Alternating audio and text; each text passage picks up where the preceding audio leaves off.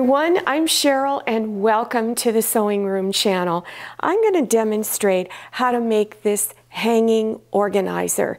You can use these to store your file folders or other notes that are important to you. All of the cutting instructions are listed below your YouTube screen in the description section. So all you need to do is scroll down to that section, click on Show More, and scroll down some more and you'll see the links. Okay, let's get started.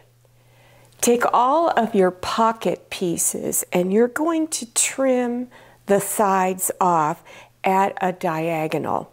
So I'm going to put my ruler 1.5 inches in from this bottom corner over 1.5 inches. And then put the other end of the ruler up here in the top corner. So you're going to go down at a diagonal. And then you're going to go over to the other side and do the same thing. After you've cut the sides off, then you're going to take a lining piece and a piece for the outside, and you're going to bring front sides together. And then on this shorter edge, right here, this shorter edge here, you're going to stitch a 1/2 inch seam all the way down this way. After you finish stitching, then press this seam on the back side. Then open it up, fold it over to where your outside pieces or the outside of the fabric is showing, and then press this edge up here. Take your interfacing piece, and I have the glue side up, and I'm going to have it facing up this way so that when I close this, it's going to be fused onto the fabric that's for the outside.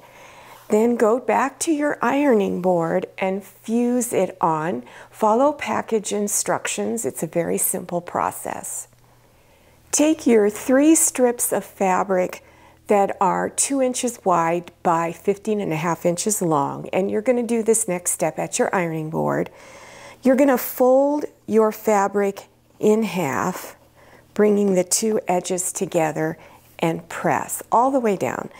Then open it up and take each side and press it in towards the center, but don't have them overlapping, don't have the edges overlapping, and press all the way down.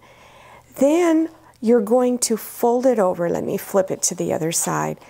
You're going to fold the edges together, except you want to stay back from the edge just a little bit.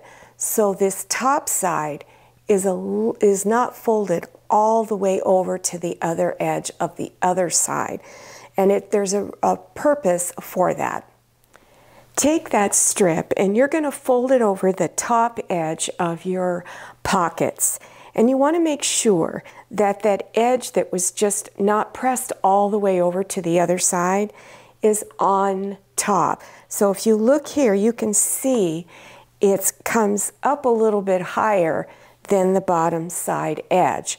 So that when you stitch this down, you will catch that bottom side. So you want to stitch real close here all the way across. I've just finished stitching it on, so you can see on the top side I stitched really close. But then on the back side you can see it did catch the bottom edge. If you have anything left over on the ends, just go ahead and trim them off. You'll need 3 pieces of vinyl that are 2.5 inches by 4 inches. Then you're also going to need 3 pieces of fabric cut larger than your vinyl. And I'm using my lining fabric when we're creating the file folder labels. So I'm going to place it on top, and you're going to have excess fabric sticking out past all the edges. Then select your zigzag stitch on your machine and kind of tighten up the link just a little bit on it, and then do a zigzag stitch around all 4 edges. This next step, you can either use a pair of scissors or a seam ripper. I found it really easy to use the seam ripper. So you've got the back of it up. So here's my vinyl side. turn it over to the back side. And what you want to do is trim this fabric here in the back. So I first want to put a hole in it. So I'm going to go in about 1 inch from where the zigzag stitch is and just poke it and go across. Then you're going to go to the corner or start at the corner like this and poke it or rip it like that. So you're going to go to all of the corners and do this, putting a hole right in there and stitching, and then do your last edge. Now take a pair of sharp scissors. Use small scissors. It's going to be a lot easier because the blades are a little bit thinner, and you'll be able to get in closer to to cut it off. So now you're going to take it, bend the zigzag edge underneath. So I've got it like this. All right, and then take your scissors and go ahead and trim all of this off.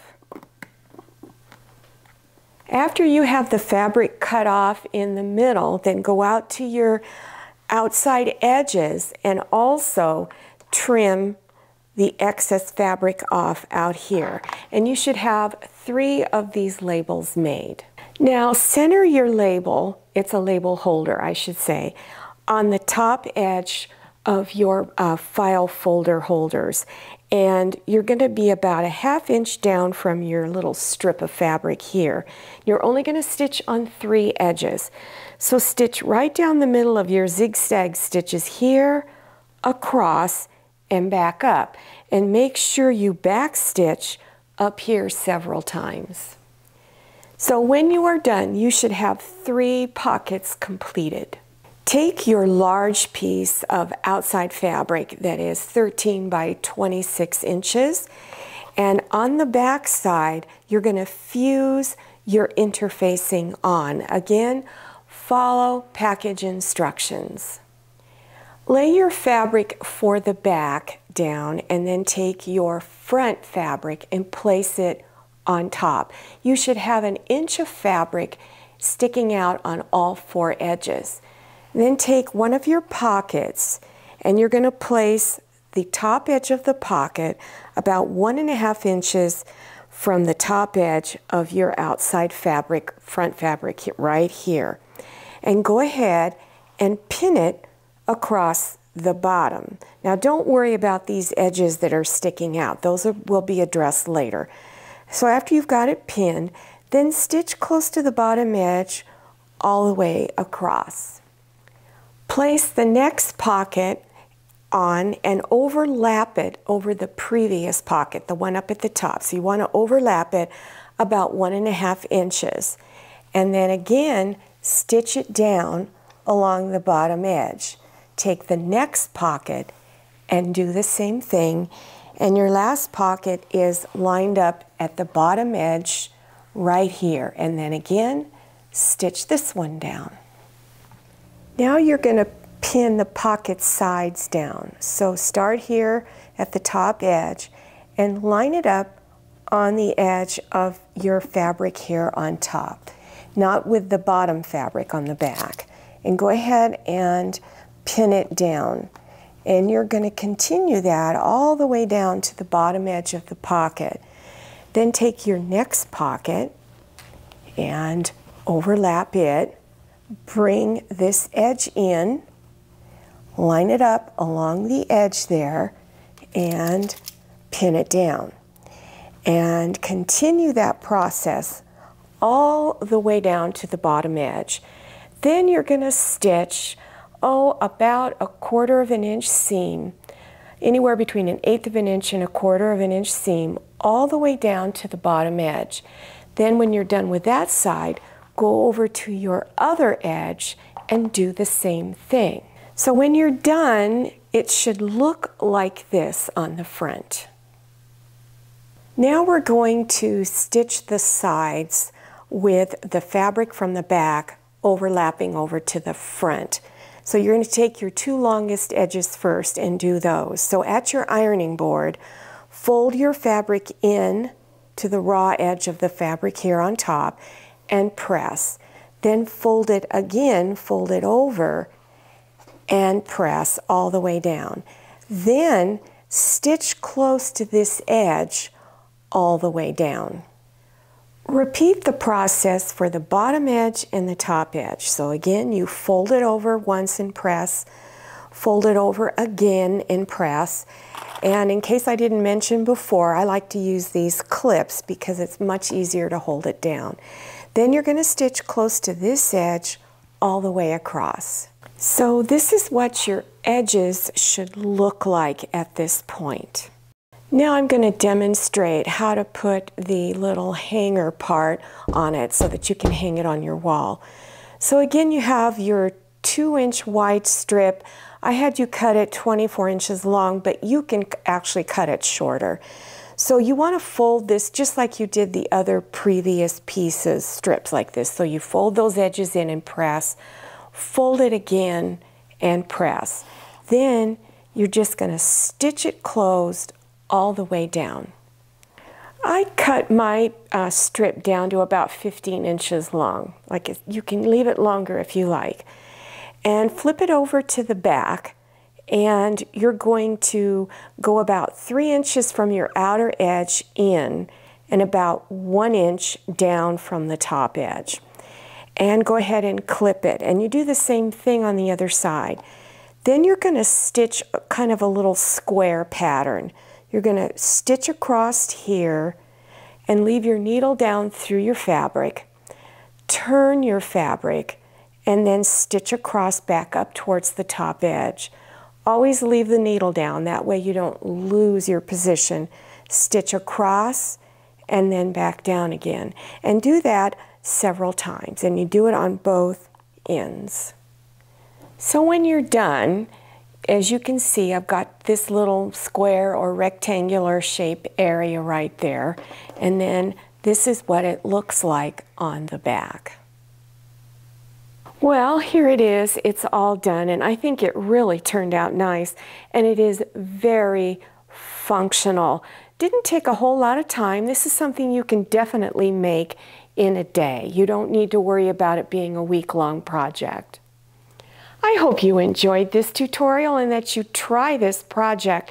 This is one of those things that's going to really help you organize your sewing space.